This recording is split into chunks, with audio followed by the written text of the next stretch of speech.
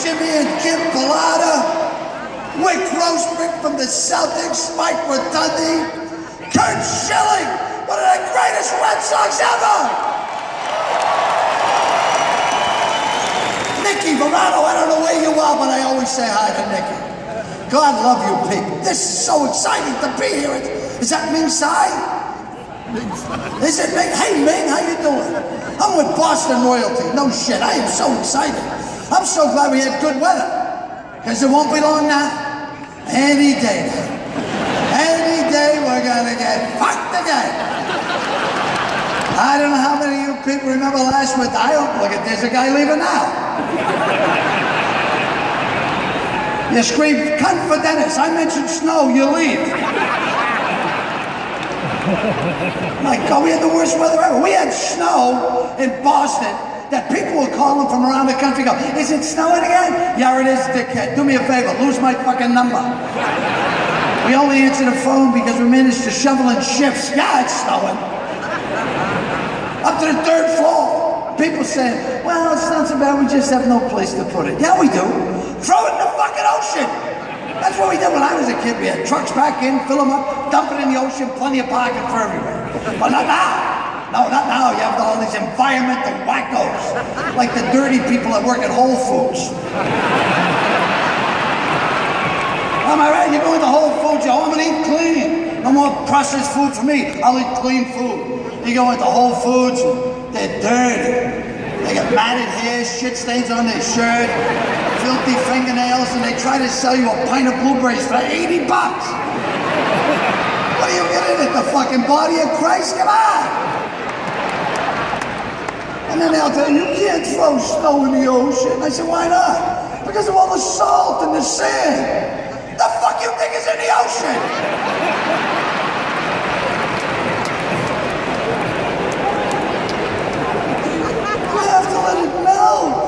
And dissipate organically. Really, how's that work? Well, it melts and it goes in the sewers. And we didn't think the sewers go, you nitwit, in the fucking ocean. It was so bad, we closed the MBTA. First time in the history of the MBTA, we closed it. Not that any of you fucking people in here ride the fucking T. Oh, I know. I get on that T, the doors closed, I looked around and I said, holy shit, I'm the best looking person on this train. There's $1, don't touch me. Sick people dying. I know, I was a sick person. I was a big fat bastard. I dress like this because I fucking can. Do you know I was 388 pounds? Oh yeah, 388 pounds with a size 56-inch waist. I was so fat, my wife said, you can start fucking other people. Really? Yeah, go ahead. I don't give a shit. Go ahead.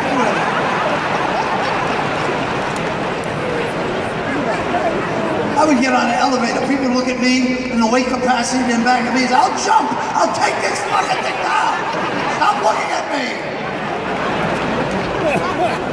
You know you're getting fat when you lie in a bed and you feel something move, then you realize, shit, I'm alone.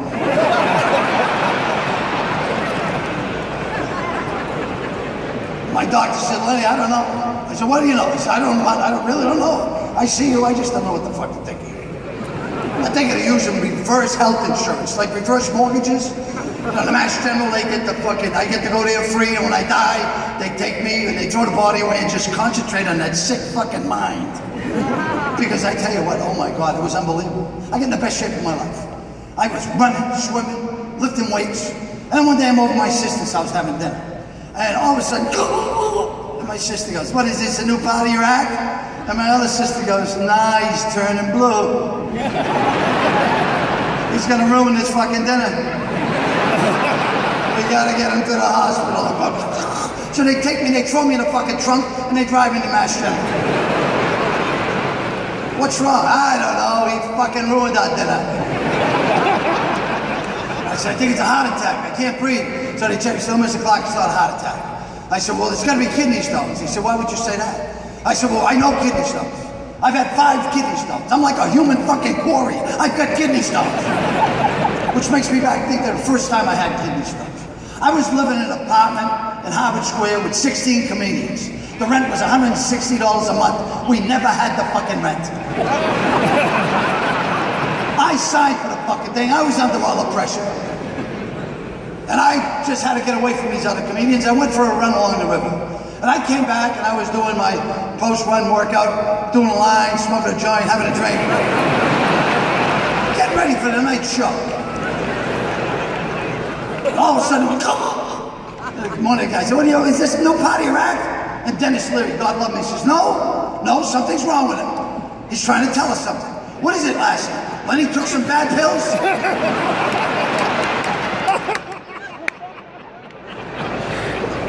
So he calls 911 and the Cambridge Rescue comes. And they come in and they wheel me into the fucking truck and they take me to Cambridge City Hospital. Not my first choice. But it was the closest. And I walk in there and there's fucking people from everywhere. It's like the fucking checkout line at Market Basket. No shit. Tower of Babel, I'm telling you. And everyone's screaming, I come in, fucking help me! Help me! I have insurance, I have fucking cash, I'm dying, shoot me! Some nurse, that's why I love nurses, oh my God, she took me backstage and she jabbed me in the ass with 500 cc's of Dilaudid. And 30 seconds later, I was like, oh, I'm okay now. I've got to go apologize to those people in the emergency room. Someone else said, I'm so sorry. They went, I said, I didn't mean to swear in front of your children. And then the nurse came out, put her arm, and said, okay, Mr. Clarke, let's take you back and put some clothes on.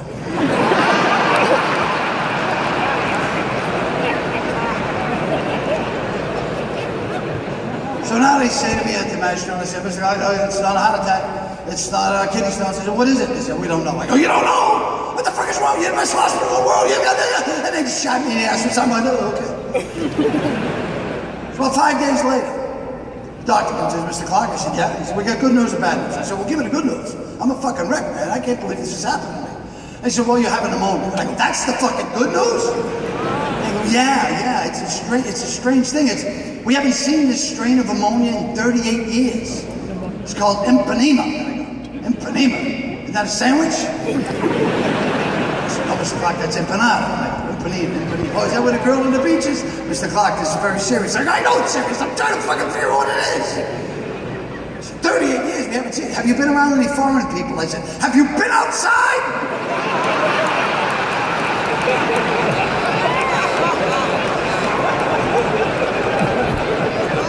I said, doctor, Mr. Clarke, we're doing everything we can. I go, well, you're not doing enough. I'm a fucking wreck. Help me. So they called down to the CDC in Atlanta and they got some fucking empanema remover or some shit. And they shabbed it at me and I started to come around. And it was bad. You know, they had to put a tube from my back into my lungs. My lungs had collapsed. It was filled with pus and shit. They hooked me up to a shop vac and I'm walking around just to fucking try to move to the shop. Well, I'm not a medical person, but that's what it fucking was.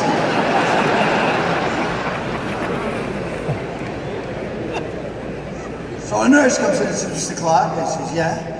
Have you moved your bowels? I said, I didn't touch a fucking thing in this room. I'm sorry, I'm high. I'm old, I'm high, I'm a wreck. I don't know what's going on. She said, well, it's really important that you go to the bathroom. I said, yeah, I'm trying to do other little important things, like fucking breathing. It's okay. When was the last time you went to the bathroom? I said, well, how long have I been in here? And they go, about 7 days. I go, well, that's about right. They go, Mr. Clarke, that's terrible. I go, don't get me fucking nervous. I know, I'm trying to go now. We've got to go. I says, all right, I will. Well, how do we do this? Help me. Well, first, we'll get some hot water with lemons. Well, that sounds delightful. And that didn't work. And they said, well, we'll give you a stool softener. I said, all right, let's give that a shot. And that didn't work. And they gave me a stool inducer. And that didn't work. Then they gave me a stool whisperer, but she was Spanish. I didn't understand the fucking thing she was saying.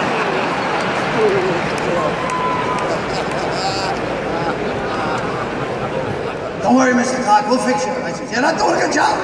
You're not fucking helping me. I'm a wreck. I'm getting more nervous. They said, well, we're going to give you an enema. And I said, I've seen that in porno films. I'm up for that. Let's go. That didn't work. They go, don't get nervous. I'm really fucking nervous. They're scratching their head. Don't scratch your fucking head. That means you don't know what you're doing. Help me. Okay. We're going to give you, there's something else we're going to do. We're going to give you a suppository. Yeah. 13,000 people, no one's going, yeah, now no one knows what the fuck a suppository is. I'm at my wit's end. I'm looking at this nurse and I go, what's a suppository? And she was gorgeous. Oh my God, the most beautiful woman I've ever laid eyes on in my life. Like Florence Nightingale and some strippers all rolled into one. And she says, well, how can I explain it to you? You know, and I went, oh. She says, well, it's like we take these grape leaves and we jam them in your ass, and then you explode like dynamite.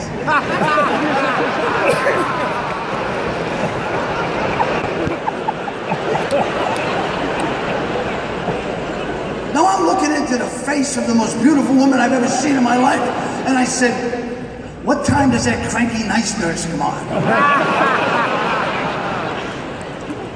Then she put on a wetsuit and swim goggles. I said, how fucking bad is this gonna get?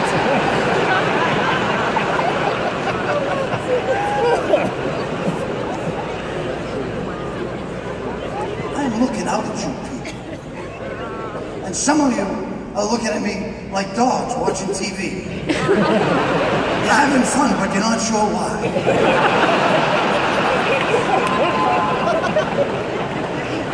It's not me. It's not me. People said, you always wanted to be a comedian? I never thought I was going to be a comedian.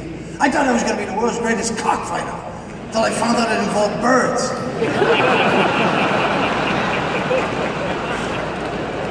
I would have been a genius if it wasn't for all the lead paint I ate as a baby. And my mother put me by that windowsill and said, chew, boy, watch the squirrels, chew.